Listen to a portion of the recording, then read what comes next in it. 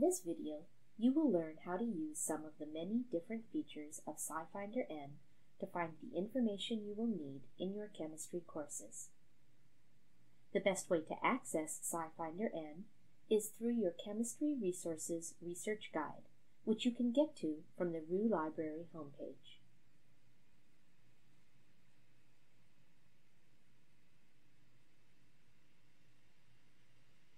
In the Research Guide, click on the Search for Sources tab, and then select the SciFinder-n link. Remember, you will first need to create an account while connected to the campus internet using your campus MOX email. This is necessary for CAS to verify that you have valid access to the resource. Once you have created an account, you may access the SciFinder-n database. Sign in to SciFinder-n. From the home screen, you will be able to perform a number of different searches. First, let's assume we're looking for articles. For this, we'll need to do a references search. Click the References link above the search bars. In this example, let's search for COVID-19.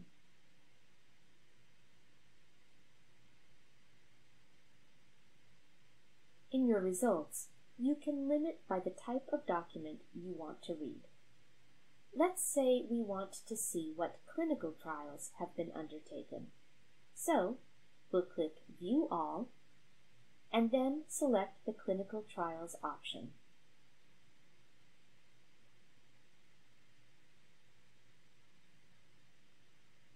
I'll limit my search to articles in English. Notice the number of results we now have. I can sort these results by a few different options using the Sort drop-down menu at the top of the list of results. Times cited means how many other studies have cited the article in new research. This can often be an indication of how important an article is. The more citations, the more important it may be. Sorting by publication date will put the most recent articles at the top or the bottom, depending on which option you choose. I'll go ahead and sort by times cited. Now, let's take a look at the information we can see about an article. In the information on the article, you can see a button that tells you how many times an article has been cited. Notice the number of times this article has been cited.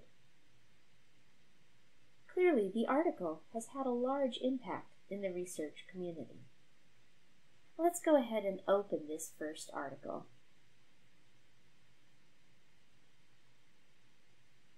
You can look at the publication information by clicking on View More. We can see that this article comes from the New England Journal of Medicine. We also have information on all of the authors of the article, as well as a detailed abstract that describes the article and the author's findings. Notice, too, that when it is available, information on the substances studied in the article can be seen. At the bottom of this page, links to the references the article cites can be seen by clicking to Open Cited Documents. Back at the top of the page, if you want to look at the article, you will click the Full Text button. Then, select the Get Full Text from FSC link.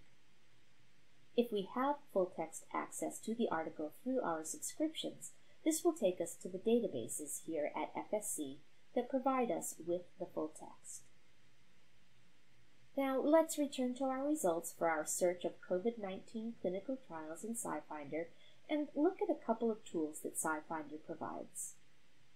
Navigate to the Article Records page, then click the Return to Results link. let's say I want to be able to look at these articles at a later time. I can click the bookmark button, select the Save and Alert option, and then set my parameters. No alerts means that you can just log back into SciFinder-n later and go to your saved items to rerun the search. If you want to receive alerts when something new is published, toggle the alert option and choose your alert parameters. SciFinder-n will send you an email message when the new articles that meet your criteria are published, on the time schedule you choose. This can be helpful if you need to stay up to date with new research being done in a given area. Give the search a name and click Save.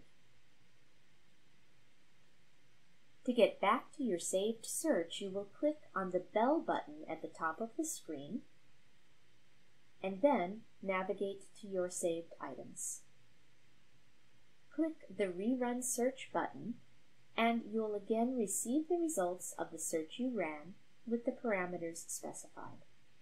If anything new has been published since you first ran the search, those articles will now show up in your results.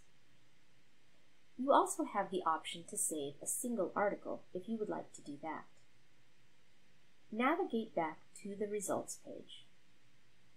Open the information for the article you would like to save by clicking on its title. Then, select the bookmark button and Save Result. Give it a name that you will remember, and use any tags you need to organize your saved articles. Once again, to get back to the article, click the bell button at the top of the page, navigate to your saved items, find the article, and then click the title to open the article. Back at the results page, you'll see that you can also download either the whole search or just selected results as a PDF file. Click the Download button, choose the options you want, give it a name you will recognize, then click Download. This may take some time, depending on how many results you are saving. Finally, you can also share your results with your professor or your teammates. Once more, select the bookmark button, and then select the Share Results option, and enter the email information. Those are the basics of searching for references in SciFinder. Let's return to the home page. As you can see, there are multiple ways to search in SciFinder-n. You have the references search, which we just completed, but you can also search by substances, by reactions, and by adding an advanced search field where you can search by author or any of these other search options. For now, I want to show you how to use the structure editor to draw a molecule and then search for information on that molecule. Click the Draw button over here to the right of the search box. It may look intimidating at first, but it is actually quite easy to use. On the left, you have a number of different tools. On the right, you have different ring and bond templates, as well as the common atoms that you may want to employ. I'm going to demonstrate how to draw a molecule using these different tools. First, I need to draw a benzene ring, so I select that over here on the right, move my cursor to the editor pane, and click to drop the ring. Now, I want my double bonds to be in a different position, so I select the pencil tool on the left, mouse over an existing double bond on the ring until it is highlighted, then click to remove that double bond. I will do this with each existing double bond. Then I will click on the sides where I want to create new double bonds. Next, I want to add a chain, so I select the chain tool from the left and move my mouse over the ring until the node I want is highlighted. I'll click and draw the chain. I need another segment, so I'll move the mouse to the end of the first chain, click, and draw the next segment. I also need a single line coming off the end, so I'll select my pencil tool from the left, move over the end of the chain until the node is highlighted, and draw my final line. Since I need to add a couple more lines, I'll keep my pencil tool, select the appropriate nodes, and draw my lines. If I needed to, I could make any of these double or triple or stereo bonds by clicking the appropriate line until I have the bond I want. But for this molecule, I just want single bonds. Now I need to add some atoms. The default is carbon, so if I need to add a different atom, I can choose it from the provided elements. I need to add oxygen, so from the right, I'll select that, mouse over the molecule until the correct node is highlighted, and click. If I need an atom that isn't on this list, I can go to the toolbar on the left and click the Atom button, which opens the periodic table from which I can select the correct atom. From this drawing, though, I need to add some OH molecules. For this, I need to find the shortcut button on the left and then select the correct molecule. I again mouse over the diagram until the correct nodes are highlighted and drop in the OH. Once it is drawn, I can save my molecule with the tools up at the top. This can be useful if you want to be able to import it into another search interface, or if you want to be able to save it to import back into SciFinder for searching at a later time. Find the Export button and click it. Give the drawing a name you will remember, then choose your file type. For SciFinder, I'll save as a CXF file, and then export it by clicking the Download button. To search at a later date with the same molecule, you can select the Import tool, navigate to your molecule, and import it. Now, having drawn this molecule, I want to search for information on it. To do this, click OK. Notice the Draw button now says Edit, and you can see a pop-up window with your drawing. Click the Search button to get the substances. Look at the results to find the one that is closest to your molecule.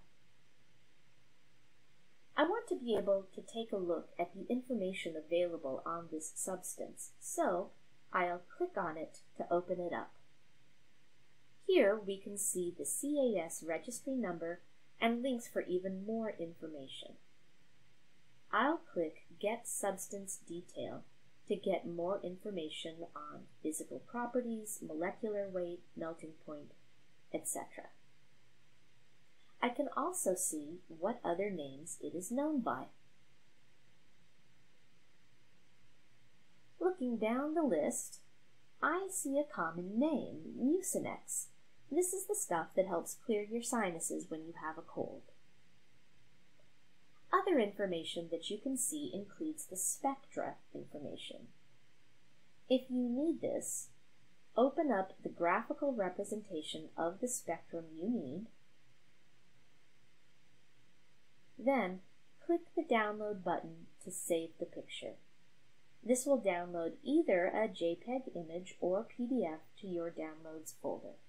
Return to the Substance Detail page to get even more information, such as articles that have used this substance, by clicking the Get References button, and then limit your results to the role of the substance in the study that you want to look at. Back on the substance information page, you can view the reactions equations by clicking the Get Reactions button at the top of the page. By clicking the Get Suppliers button, you can also check out what commercial sources there are for the substance, in case you should need to obtain some for your study.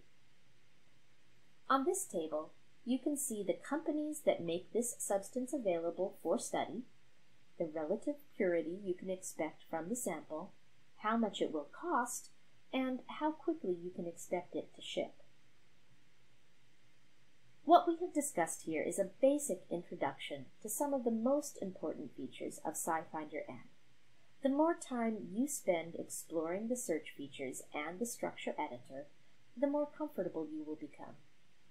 If you need any assistance with any of the features in SciFinder-n, please don't hesitate to contact the chemistry librarian, Julie Hornick, at jhornick@flsouthern.edu.